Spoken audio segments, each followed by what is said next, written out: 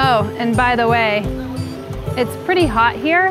I think Singapore is more or less about 88 miles north of the equator, and there is about 70 to 80% humidity happening today. So the good news is that 70 to 80% humidity and that sun is perfect for so many of these tropical plants. They're just growing out of the ground everywhere, prolifically, something that we don't get in the northern hemisphere.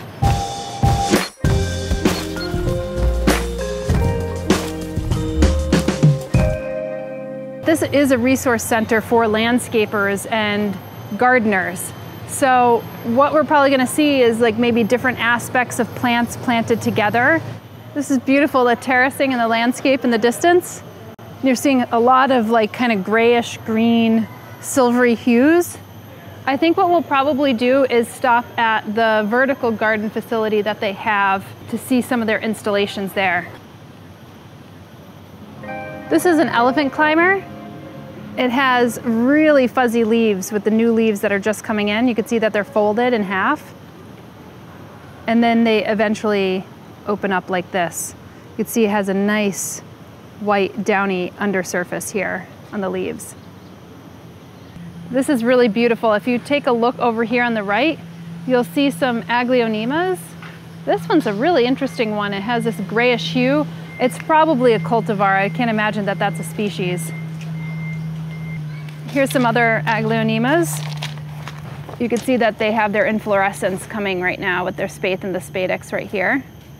These look like a type of Thai cultivar of aglionemas. They're not as prolific as the light green ones, as you can see. So this looks like a calathea.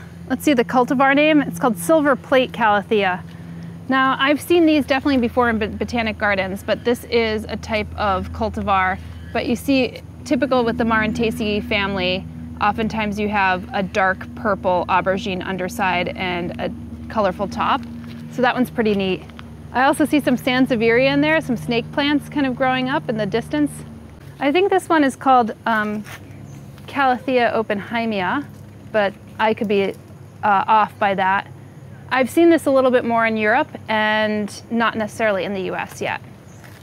And this is, I think, Moses in the Cradle it's called. It's a type of Tradescantia, I believe. Oyster plant, I think sometimes it's called that name too. Also has these really striking purple undersides and dark green tops. So we're gonna swing around here and look at the vertical garden area. I have a vertical garden and I love to see how other people do vertical gardens. And what's awesome about this is that they are probably showcasing here different types of vertical gardens that people could use in their landscape or on their buildings, which is important because Singapore has become a place where there is a ton of landscaping in the urban complex. Just looking at this one without knowing much information about it, this looks like it's set in containers and has this type of drip irrigation, maybe fertilization system. So it looks like the plants that they're growing in here are kind of doing so-so, but it looks like they have quite a bit of Tillandsia usnoides and other types of Tillandsias as well. Some ferns, some Dischidia right here, which looks a little chlorotic. Chlorotic meaning like the leaves are starting to yellow a little bit. But that's part of being here in Singapore against direct sunlight. They have some Ficus deltoidea right here.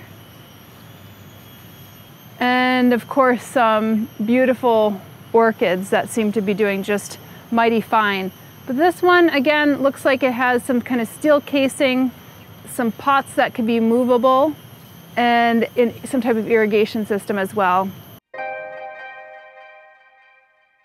This next one looks like it's not movable. It seems to be very similar to, there's a green wall and a cafe that's very near to me. And this looks like it has some felted pockets. So these are plants that are probably planted right into these felted pockets. And then you'll see this kind of irrigation and fertilization system going right into those felted pockets. And you'll notice some of the plants kind of growing just right out of here. These philodendron climbers seem to be doing exceptionally well on this wall, as well as this like devil's backbone right here, which is I think it's a type of euphorbia. But again, I could tell that these walls get a ton of light because you're seeing all this bleaching in these plants. They would probably prefer to be in something that's less direct. This one's an interesting one. It seems to be doing well. I don't know if they've replaced any of the plants in it, and that is common. Like, I have my vertical garden and I often swap plants out, sometimes because they get too big, sometimes they die back. But this one seems to be doing well. So this is like individual plant pots that look like they could be taken out. So what's cool about that is when they're movable, you can change up the look of the green wall, which is really neat. So if you wanted to take these variegated Scheffleras out and, you know, create a rim of variegation around, you could actually technically do that, I think, with this wall. Now, it looks as if this is something that's probably better for outdoors, or because you'll see that the water is probably watering it from the top down, because the water is dripping down into the trough below. And you would just want to be comfortable that if you had this indoors, that you'd have a trough that kind of cycles the water, or if it was outdoors, that you don't mind the water dripping off to the bottom. The first vertical gardens that I've ever seen were designed by Patrick Blanc, who's a French designer. And he does a lot of this type of vertical gardening in the sense that the watering is from the top down. I have something that's similar to my vertical garden, except it doesn't just drip, because obviously we're in an apartment building. So it's in troughs, and the irrigation system remains within the troughs itself.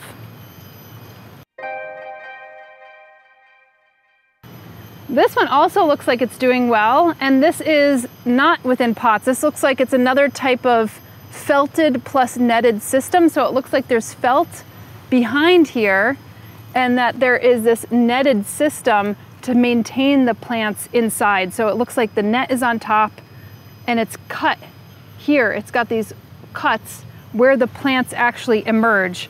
So it's creating this kind of pocket-like atmosphere. And this is one of those things where it might be actually a little bit easier to grab the plant and change it up, but this one seems to be doing just fine.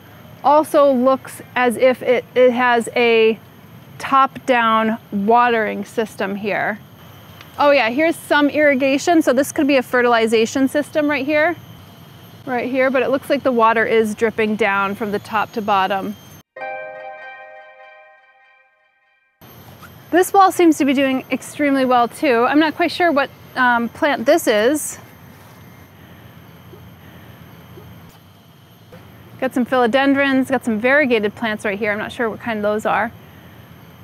And you get some devil's backbone up there, which seems to be doing extremely well. I think because you're seeing these walls and it's in extreme sunlight, and actually some of these succulent varieties seem to be doing a lot better than some of the foliage varieties.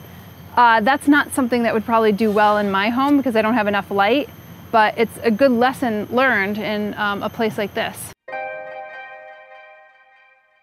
Next one over, it looks like they're using some steel casings. And I think what we're seeing here is that this could be a great wall. You can move around, and it's probably a good epiphytic wall, because all they really are growing right here are more epiphytic plants. So this could make sense, I think, in some situations, especially if you're just growing epiphytes. This one also looks pretty similar. They have steel casing, but it's in blocks of 4. And you start to see like some of these felt pockets coming out. Looks like some moss has started to grow in some of these pockets as well. This looks like a lipstick plant. Super cool to see this. And you could also get a sense of like what plants are growing well in these conditions and in these environments. What wall would potentially work better for you, whether you're indoors, outdoors, whether you're getting full sun, whether you're getting a little bit of shade. Here's another wall. It looks as if they are growing in troughs. This is a little bit more similar, I think, to my wall in the sense that they have these troughs that are attached to the base of the wall. And you get some ferns and you have some monsteras here. It's a little wild looking. And then if you see this wall, it looks like its own encased system, all plastic, has like these individual components right here, but every single one has a line of fertilization and irrigation. You can't really see those from when you step back, but when you get up close, you could see it. Lots of different styles of plants. I think this is a Pothos Enjoy, some aspleniums, which is the bird's nest ferns, and some philodendrons and some cryptanthus actually up there as well, which seems to be thriving. And again, this is kind of my assumption. We're really heavy in the sun right here, and the plants that are doing the best are the ones that can receive a lot of light, the more succulent kind of varieties like the cryptanthus and the devil's backbone over there. Very cool to see all of them side by side. What a really wonderful resource they have here. So guys, what did you think about those green wall constructions at Hort Park? Share your thoughts in the comments below. And if you're constructing green walls, share which techniques you're using. Remember, you could find out more information on my blog at homesteadbrooklyn.com, and you could see more daily plant inspiration on my Instagram at homesteadbrooklyn. If you'd like to learn more about my philosophy of living with plants, then pick up a copy of my latest book, How to Make a Plant Love You. Cultivate green space in your home and heart. And if you're looking for more research-based, tactical houseplant care and cultivation information, then head over to houseplantmasterclass.com.